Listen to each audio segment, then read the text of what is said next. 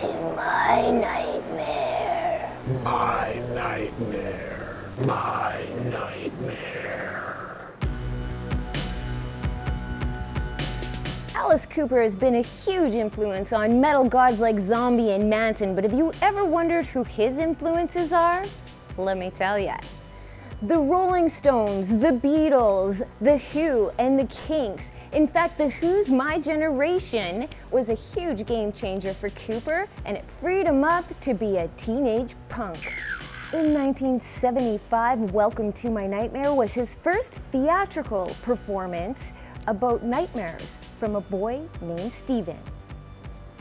Cooper was the first artist who introduced horror imagery to rock and roll. In 2011, the same year he was inducted into the Rock and Roll Hall of Fame, he released Welcome to My Nightmare. A familiar concept about Cooper's disgust, anxiety, and fear living in a world of Facebook, Lady Gaga, Skechers, and Angry Birds. In 2010, he teamed up with Rob Zombie for the Gruesome Twosome Tour, hitting the Pacific Coliseum in May. I was at that show. It was awesome. I was there, yeah.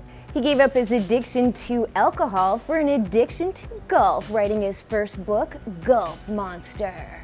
He will forever be known and respected as the godfather of shock rock. High Tide Entertainment presents Alice Cooper for 2 shows at the Port Theatre November 17th and 18th. He's bringing on his full pyro and theatrical Cooper awesomeness. There's only a few seats available, so you better get down to the Port Theatre or go online right now and get yours. I'll see you there.